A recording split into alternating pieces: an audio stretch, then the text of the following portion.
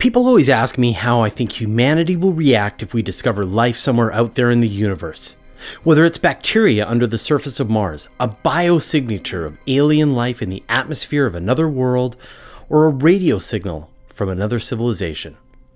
Will our civilization lose its collective mind and have a temper tantrum on a global scale?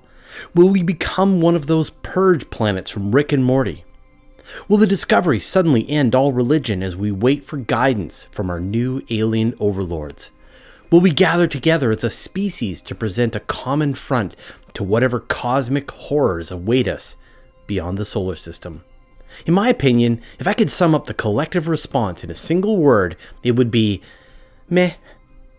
This question has come my way quite a bit in the last few weeks thanks to a statement from NASA's Jim Green in a recent article in the UK's Telegraph newspaper. Of course, their article is behind a paywall, but CNN has an article about their article, so I'll make a video referencing CNN's article about the Telegraph's article. Dr. Green said that the discovery of life on Mars would be revolutionary. It'll start a whole new line of thinking, and he doesn't think we're prepared for the results. Although the tone of this statement sounds like he's doubting our intestinal fortitude to handle the mind-bending repercussions of knowing there are bacteria doing bacteria stuff deep down in the rocks on Mars, what he's really saying is that the scientific community isn't practically ready to deal with the evidence, to genetically sample the little guys and figure out if they're related to us. There's no rover on Mars that could do that. There are no plans to build a rover to do that. If I served you hot soup, but no spoon, I think we can agree that you're not prepared to eat this soup. When it comes to studying life on Mars, NASA is not prepared, but it should be. It sounds like a good priority. Get on that, NASA. But when it comes to discovering evidence of life in the universe, we've actually done it many times before. We've been almost certainly wrong, but it happened, and we saw how people reacted. In 1877, the astronomer Giovanni Schiaparelli used a modern telescope to study the surface of Mars, mapping out the features that he could see. He observed brighter and darker areas, which he identified as seas and continents. He saw what he thought were channels on the surface of Mars, which he called canali, Italian for channels. This name stuck, and people started to think that meant there were large-scale canals, like the Suez Canal, on the surface of Mars.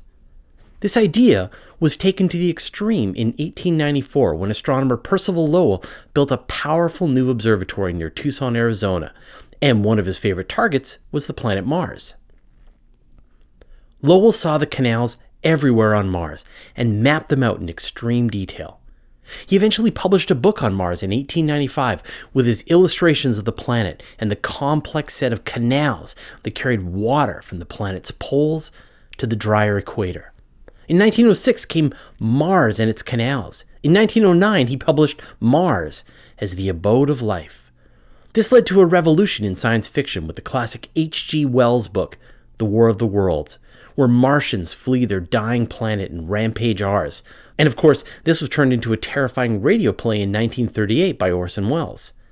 Actually, that time people did freak out a little, but that's only because they thought that alien spacecraft had actually landed and were disintegrating people on Halloween. Edgar Rice Burroughs of Sherlock Holmes fame published his first John Carter of Mars book in 1912, envisioning the Martians as green-skinned inhabitants of what they called Barsoom. Over the next 30 years, he wrote another 10 books in the series, helping to form our modern idea of extraterrestrials. People's imaginations soared, but society held together, because the results were inconclusive. Some people looked through the eyepiece and saw canals, others didn't, and there was no way to get better evidence until the first spacecraft could fly to Mars. Anyway, people had other priorities like world wars. But when the spacecraft did fly to Mars, they proved there weren't canals there. The planet was cold, dry, and nearly airless, and yet the controversy over life on Mars wouldn't be settled. In 1976, when NASA's Viking landers became the first spacecraft to ever land on the surface of Mars, they found inconclusive evidence of life.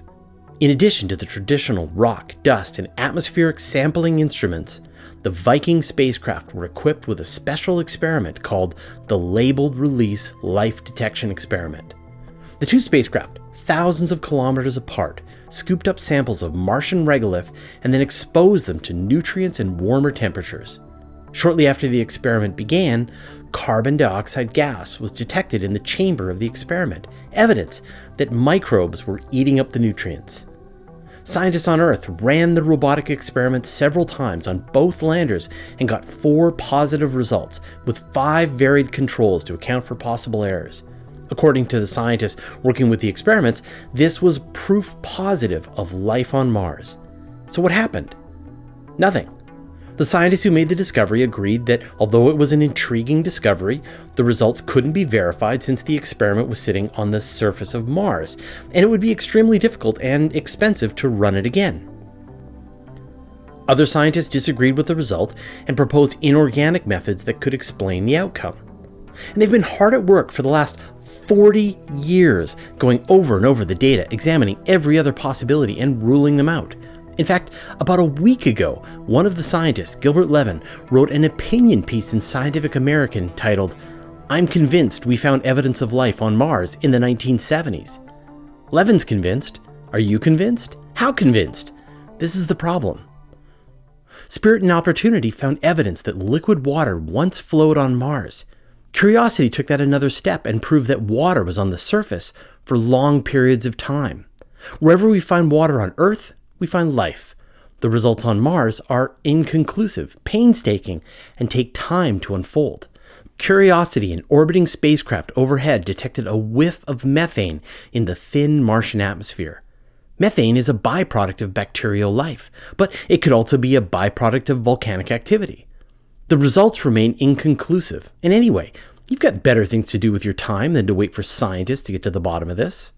Science is a slow process that builds up its evidence carefully, step by step. It can take decades for the right answer to slowly be revealed, and by that time, people have already had a long time to come to grips emotionally with ideas as astonishing as evolution or the Big Bang. Do you remember when the President of the United States announced the discovery of life on Mars in 1996? We'll talk about that in a second, but first I'd like to thank Jeffrey Reutman, Richard Gould, and the rest of our 832 patrons for their generous support. Educational content should be freely available to anyone in the world, and the patrons make this possible. Join our community at patreon.com/universetoday and get in on the action. In 1984, a meteorite hunting team of scientists in Antarctica discovered a 2-kilogram rock that clearly came from space. When they sliced it open, they detected trace gases that exactly matched the composition of the Martian atmosphere detected by the Viking landers.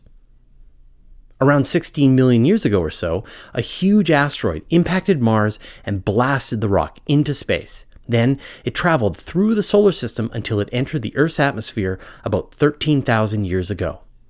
Electron microscope images from the meteorite showed tiny features that looked like fossils of some kind of life form.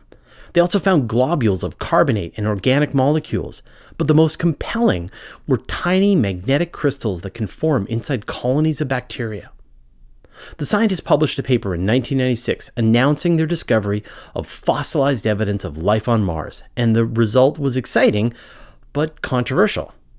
Scientists explained that these little wormies could actually be the result of a process used to prepare the samples for an electron microscope.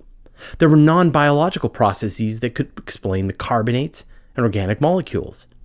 Scientists do agree that the magnetite particles are pretty compelling, however, and follow-on research continues to search for natural explanations for such high concentrations of this chemical.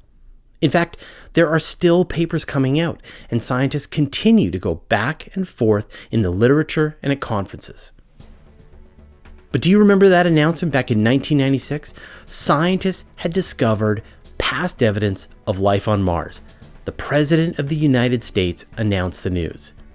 They hadn't, and the announcement was premature, but the public didn't know that, and even so, they were mostly disinterested and busy with their lives.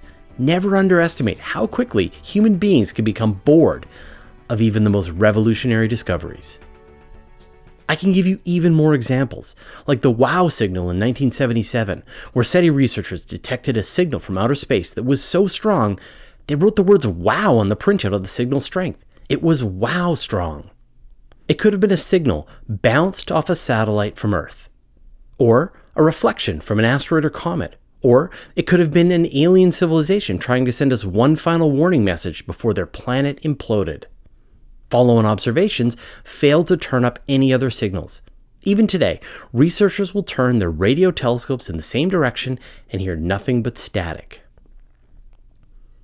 There's the possible alien megastructure orbiting around Boyagin's star, the mysterious nature of fast radio bursts, and the puzzling acceleration of Oumuamua, each of which has been attributed to aliens.